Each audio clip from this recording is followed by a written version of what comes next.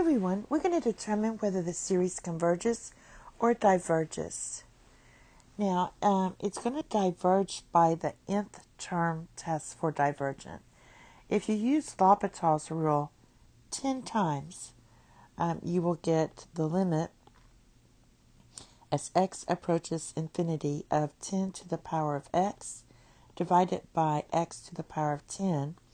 And if we use L'Hopital's rule 10 times, I'll put times 10, this will give you ln of 10 to the power of 10, because you did it 10 times, times 10 to the power of x. And in the denominator, you're just going to get 10 factorial. So that would be using L'Hopital's rule 10 times.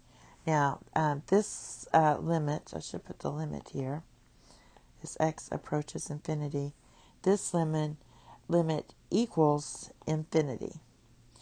So this implies that the limit as n approaches infinity of the absolute value of a sub n does not equal 0.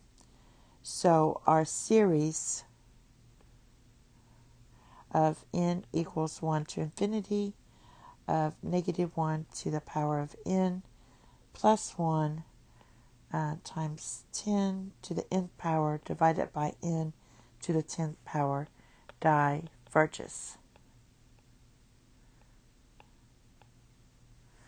Let's see if I can write this on here. Times 10. Thank you. Have a nice day. Bye-bye.